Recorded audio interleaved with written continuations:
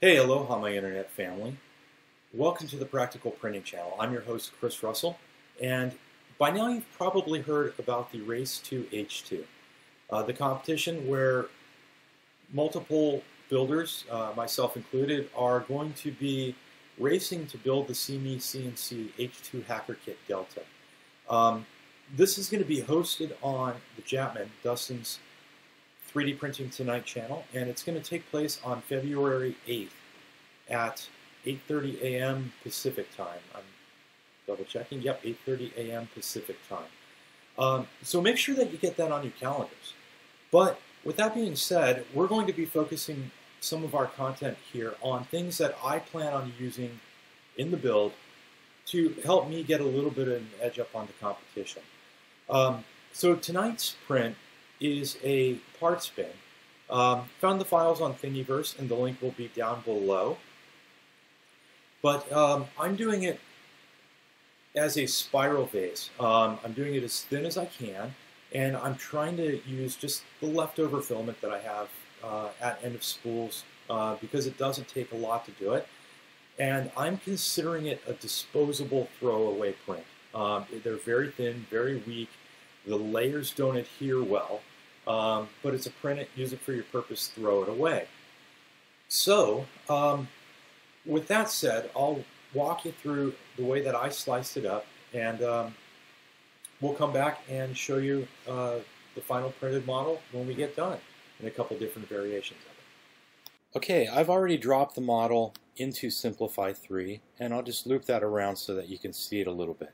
Let me show you my slicer settings here. So I went with a 0.3 layer height. I wanted to keep it thick and fast. 4 top layers, 4 bottom layers, and just a single shell. And then I sent it for spiral vase mode or corkscrew printing mode. I set my infill to 0%. No support. I set my temperatures to 50 on the bed and 205 on the extruder. Now I may end up having to tweak this a bit and go with higher temperatures just because the walls are so thin and we really need good layer adhesion if this thing is going to be semi-usable. And of course, standard cooling at the second layer, I start the fan to 100%, and that's about it. This will slice really quickly, and since this is going on Sharon, my Monoprice Maker Select, I am just going to save it to an SD card and pop it inside to run the print. We'll see you back here in a few minutes once the prints get done. Okay, so I've got several of these bad boys printed by now, and I actually ended up tweaking the settings a few times. You're going to need to play with them and find out what works best for you with whatever filament that you have. And I'm going to show you what we did here. Because we printed it spiral vase, these sides are very, very thin, and there's not a lot of separation. So almost all of the models, it's really hard to get a focus on there. Almost all of these models, we get a little bit of layer separation there on that tab. And on many of them, if you can see the crack there, it's really hard. There's a crack right here along this edge where it starts to separate down there.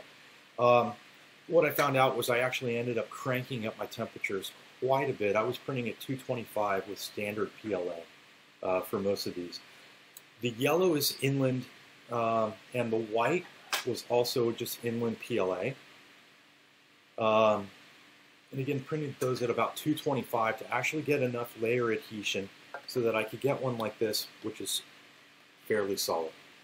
Now for my purposes, I plan on sorting out the parts for the build into these little bins, and I'm going to separate them into step 1, step 2, step 3, step 4, so as I'm building I can just grab the one that I need. And as I said earlier, I'm going to consider these disposable. When the race is done, these are going to go in the recycle bin, so I wanted to use as little filament as possible. I wasn't building them for structural integrity, so I can live with these little bit of cracks in them for what I'm doing. However, if you plan on loading these up full of nuts and bolts or screws or something to keep around on your desk, thumbtacks, staples, whatever, you may want to play with making the walls a little bit thicker, and play with your temps to get a little bit better adhesion. Those were all printed on Sharon, my Monoprice Duplicator i3 clone, or rebrand, I guess.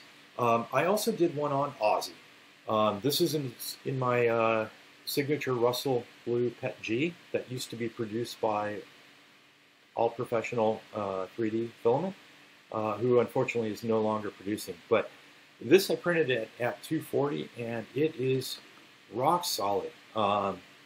Again, even with the spiral vase mode, the really thin walls, but that one will hold up a little bit better than the other ones do. So, thank you for watching. I will leave you with a time lapse as a follow-up video. That way, if you don't care to watch it, you can skip it. Otherwise, it'll be posted simultaneously with this, and you can tune into it immediately following. And with that, I wish you aloha and a good day.